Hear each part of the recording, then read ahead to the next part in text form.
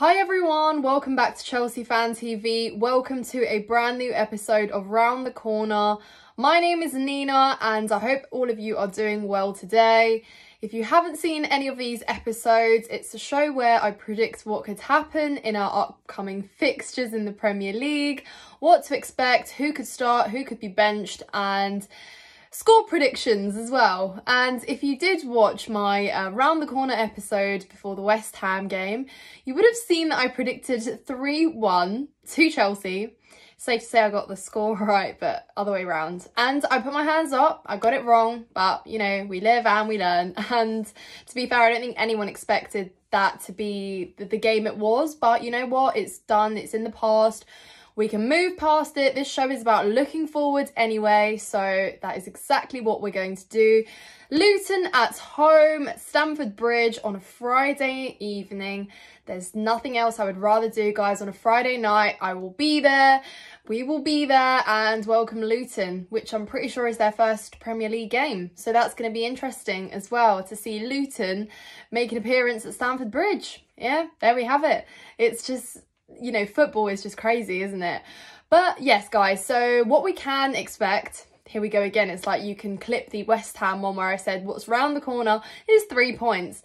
We go again, what's round the corner is 3 points for Chelsea. Otherwise, we're going to be sat here and we're going to be having some serious conversation. So hold your memes, hold your laughter. Things are going to get better, okay? You know, we don't always start off the best, and I think people just got carried away. Yes, we have spent so much money, which is why everything is just so much higher and elevated in terms of expectations.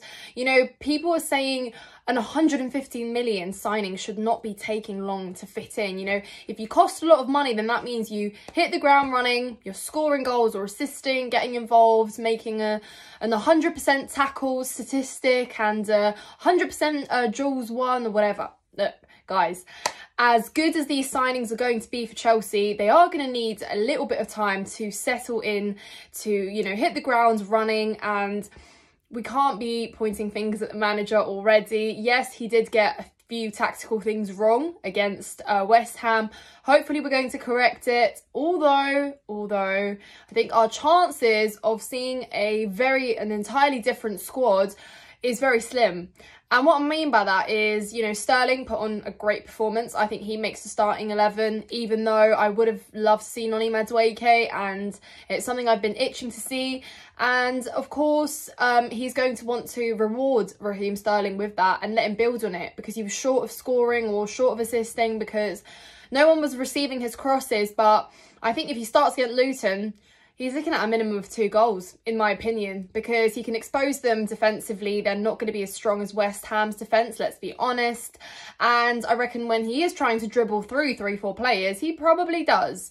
So, yeah, but I do think that Luton are, having said that, going to play defensive football. So we will see about that. But like I said, if Sterling starts to bag his goals, you know, I think Pochettino is going to be fleshing out as much as he can from Raz, because we paid an expensive fee. He underperformed for us last season, and he's literally one of our veterans in the squad. Yet he's only, I think he's 26 or 27, not too sure. I think he's somewhere in that bracket there, which makes him one of our most experienced, if you'd like to say, and oldest players in the squad.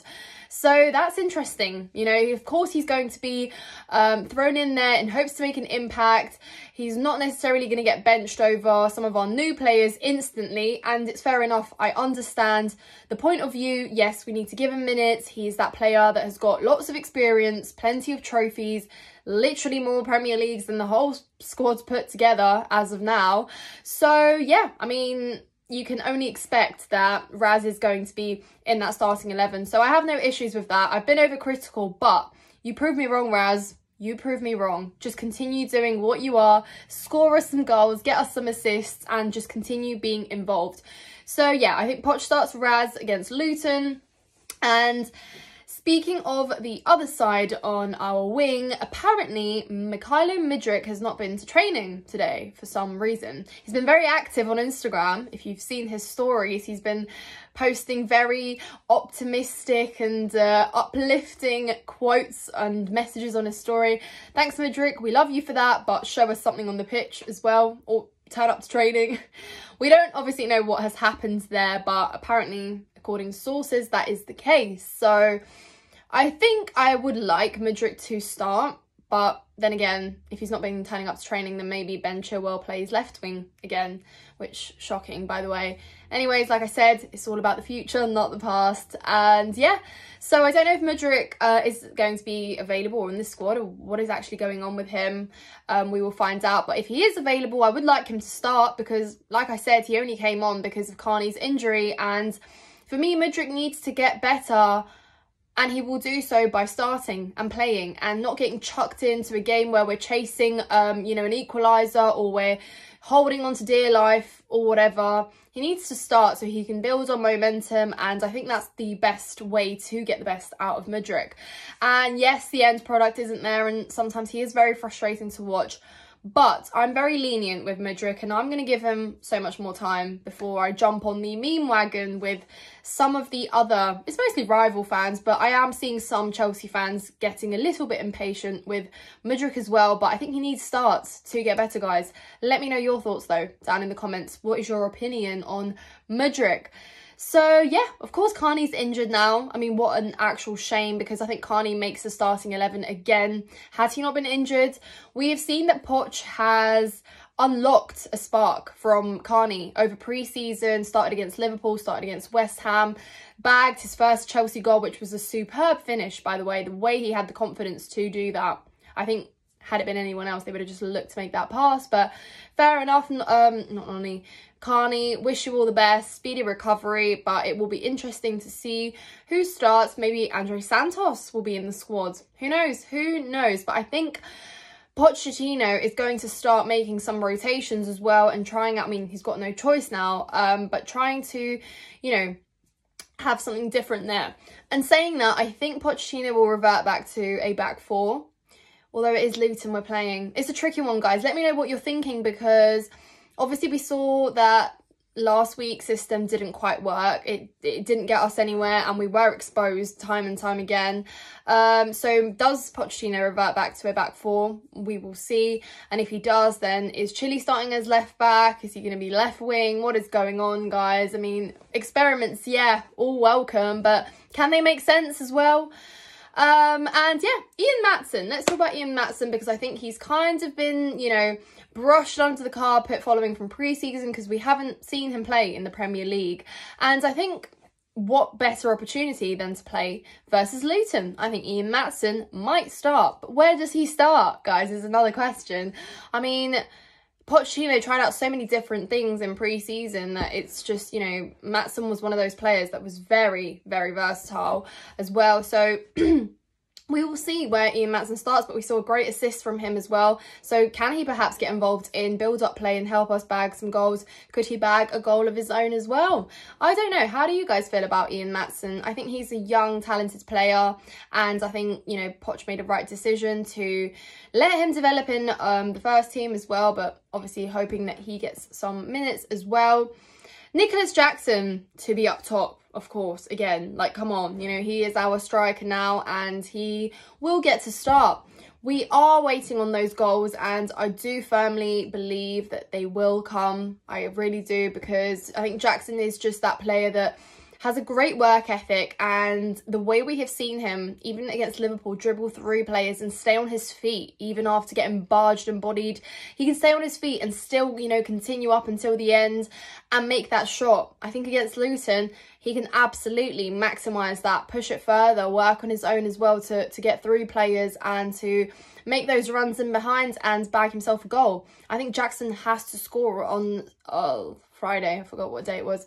I think Jackson must and has to score on Friday, because it just makes things a lot better for us as well. It gives us a little bit of time to relax, because if he's not scoring against Luton as well, then maybe we feel a bit anxious. Yeah, I don't know, because of course, yeah, had some good moments against Liverpool, Struggled a little bit more against West Ham, but I think equally he was all right and he did play decently as opposed to other players. But yeah, I think he should bag a goal against Luton, guys, because yeah, like repeating myself. Anyway, waffle.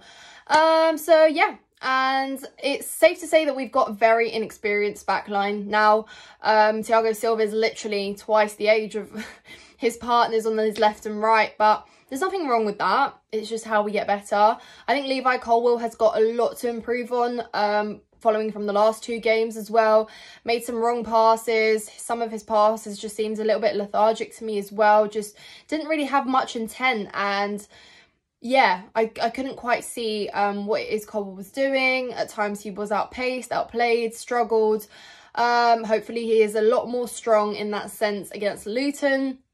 And yeah, he's young, he's going to make mistakes. Just because he was brilliant for Brighton doesn't mean he's going to be brilliant for Chelsea off the bat. That is what I said after the West Ham game, and I still believe that is the case. So I think Colwill starts. I mean, we've brought him in now. Obviously, Badiashiel's still injured, so Colwill starts regularly now, I guess. And it's good. It's a good thing because he gets to, you know, partner up there with Thiago Silva, and yeah, just have that centre-back partnership solidified at the back. And last but not least, guys, I can't talk today.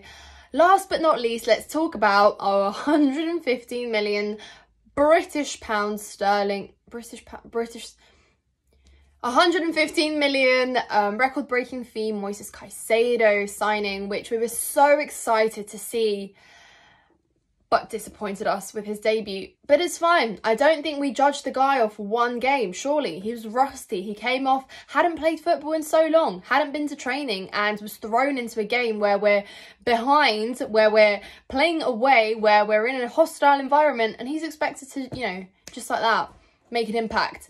Yes, it was an overly disappointing performance, but I think he builds on that and he gets better. We're now seeing that he is involved in training and, you know, will continue doing so. So I think it's a start for Caicedo on Friday, and slowly and steadily him and Enzo can start working on that partnership that we've been manifesting for about 3 months now. So yeah, that's from me, guys. Let me know down in the comments below what you think. Score prediction as well. My score prediction, oh god, I can see this getting clipped already. I'm gonna go for I'm gonna go 3-1 again. No, actually, I'm gonna go 3-0. I don't want us to concede against Luton. I'm gonna go for a 3-0 Chelsea win. There you have it. We can do that, surely. Come on, it's doable, it's achievable. Is it, guys? Let me know down in the comments below. I could be very terribly wrong with this one, but yes, I think we score some goals, maybe keep a clean sheet for some self-esteem as well, and yes, we can be much more confident moving forwards, bag our first 3 points of the season and relax a little bit. Thank you so much for watching, guys. Like, subscribe to Chelsea Fan TV if you haven't done so already. Check out my personal channel, Nina's Chelsea Corner, and I will see you in the next one. Up the Chels.